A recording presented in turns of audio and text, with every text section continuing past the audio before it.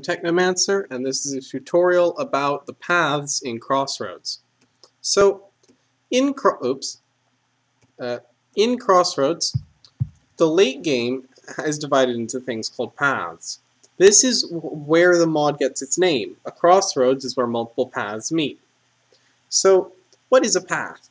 Well, once you get past the early and mid-game stuff of gears and heat and beams, there's a few different things you can do. You can go into either Alchemy, which has a certain set of machines and items, or you can go into Technomancy, which is a completely separate set. So basically you get to choose what is the mod from this point forward, and there's two different options. You can play Alchemy Crossroads or Technomancy Crossroads. If you're in single player, by default you can do both of them. If you're in multiplayer, by default you can only do one. Once you pick either Technomancy or Alchemy, you're locked out of the other one. So try and choose carefully. This is all configurable and can be changed, obviously. Before you can unlock a path, you need to have unlocked every beam alignment. If you don't know what that means, the video on beams would be helpful. But you need to have unlocked every single beam alignment before you're allowed to pick a path. Now, you unlock a path by going in this machine called a detailed crafting. This is quite an important machine because it's how you craft everything from Technomancy and Alchemy. There's cheaper recipes once you've unlocked a path, but until then you need the more expensive version. And you go in this UI and you'll see it looks like a normal crafting table, except we've got these special icons. So if we want to craft, for example, an alchemy recipe, let's look at any alchemy recipe, which we can all see in JI. Sure, this one, 3 crystal in a line. We're going to see immediately that this recipe doesn't work. It's a detailed crafting recipe and it's not working.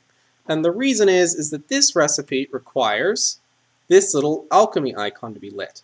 This recipe requires me to have unlocked alchemy, and I haven't. You can see my alchemy icon is not lit up there. So, in order to unlock alchemy, it's quite simple. Let's assume I've decided I want alchemy. Let's look in here for the recipe for the alchemy sigil. This recipe in the detailed crafter will unlock alchemy for me. So, 8 of any gem surrounding a bottle or potion. So we're just going to do that. And as you can see in the top right, I've now unlocked Alchemy, and it says new chapters unlocked in the guidebook. If I go in the guidebook, there is a new chapter here called Alchemy. This one's locked and is Technomancy, and I can't see it until I unlock Technomancy. But we've got all the Alchemy documentation now. Now if I try to do that recipe, it works fine.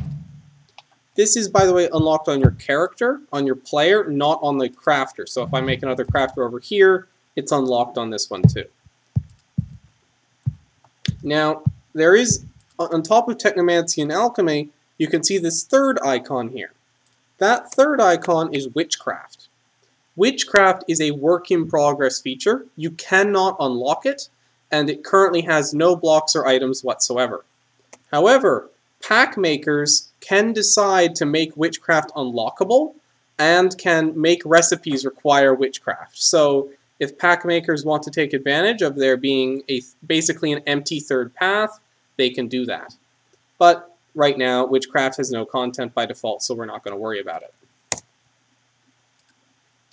There's also these sigils themselves. If I try and craft a sigil, now that I have alchemy unlocked, if I try and craft an alchemy sigil again, because it is an actual item, I will actually get the sigil itself. Now what these sigils do is they're a way to share, they're just a convenient way to share a path in multiplayer. So if I'm in multiplayer and I have a friend who hasn't unlocked alchemy and they want to go alchemy, I can make an alchemy sigil, I've unlocked alchemy, I can give it to them, and they can just right click it on the ground. And it says for me, I already know the path, I can't use it. It'll consume the sigil and unlock alchemy. And they won't need to discover beams or anything, they can just instantly get alchemy. This is also handy if you're just in creative and you just want to say unlock alchemy instantly. You can just type in alchemy, get a sigil, right click it, and you're good to go. There's a config option, which is off by default, which I've enabled for the purpose of this tutorial, where if you shift right click with the sigil, it forgets a path so that you can change path. Technomancy is unlocked similarly, but it's any sort of gear in the middle, and it's that simple. Now I'm going to give you a quick overview of what Alchemy and Technomancy are actually about, so that you don't have to watch all of the content videos on both of those paths to make a decision. So if in single player you can do them all by default, but if you're in an environment where you can only do one, like multiplayer, like a server, where players are meant to work together to complete all the paths, then it's helpful to just know what they're about. So they're very different gameplay-wise. Alchemy is a lot of long, elaborate crafting and difficult to make things. Unlike the most of Crossroads, where it's a simple recipe to make things like a water centrifuge, you just craft a water centrifuge, and all the balance is really in how you use the machine. With Alchemy, it's going to take you a long time to craft anything that's actually useful. Like, you need a lot of infrastructure built up before you can get pretty much anything out of Alchemy. But once you have the infrastructure, it's not too hard. However, the stuff in Alchemy, while it has a long lead-up time, is very, very powerful once you get it. It's very much themed around chemistry, so you use things that are basically chemical reactions and glassware and whole laboratory setups to try and produce various special materials that do special things. And things in Alchemy let you do things like tamper with gravity, as I've got here. Sort of reminiscent of Portal over here, not exactly. Or, for example, they let you, what's in this bottle? This is the wrong bottle, I wanted the other one. Yeah, they let you do things like terraform over an area. So this is changing the world from a desert biome to a snow biome, and actually will change blocks in the world. And you can use this to terraform a huge area very quickly. It lets you make things like, why do I not have, oh, it's over here. It lets you make things like chemical weapons, though we shouldn't refer to them as that, as very toxic chemicals that can be very, very nasty to people who aren't in creative mode. And can be used to kill mobs or in PvP if you feel like it. Alchemy has all sorts of stuff. All sorts of wacky and wonderful devices. Often they're quite powerful. It also lets you manufacture materials that you normally can't. Like with Alchemy, you can automatically produce diamonds. There's a crafting chain, it's quite long and complicated, that lets you make diamonds. Or any other precious gem, or metals. So if you want to mass produce massive amounts of iron and gold and rubies using basically only water and salt and stuff like that, just automatically, you can with Alchemy, but it's not as easy as it sounds. It's a big lead up with a lot of infrastructure you have to build with chemical glassware. Alchemy is also generally the safer option of the two, of Alchemy and Technomancy. A lot of people really, really like Alchemy, and a lot of people really, really hate Alchemy. In some respects, it's sort of like Marmite. You either love it or hate it. Some people really cannot stand the massive amount of like crafting chains. Other people really like that it's kind of more straightforward in what you have to do, and like working with trying to do filtration and reactions and trying to keep everything safe and efficient.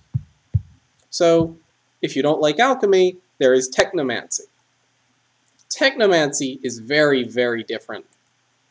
Unlike Alchemy, where there's long crafting chains, but it's fairly safe and it's fairly powerful at the end, and it takes a long time to get stuff, to get the infrastructure you need. Technomancy, you get basically all the cool stuff immediately, but it's all very, very dangerous. If you mess up with Technomancy, there are consequences. Real nasty ones. Unlike with Alchemy, where you can pretty much always do things in a safe way, if I, for example, force something bad to happen just artificially,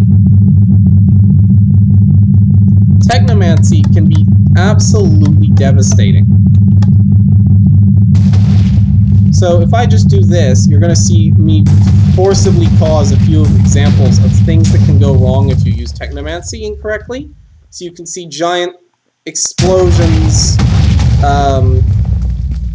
things that are turning everything to like cobblestone and smooth stone, a wide variety of effects. There's things that kill anything nearby and other such things.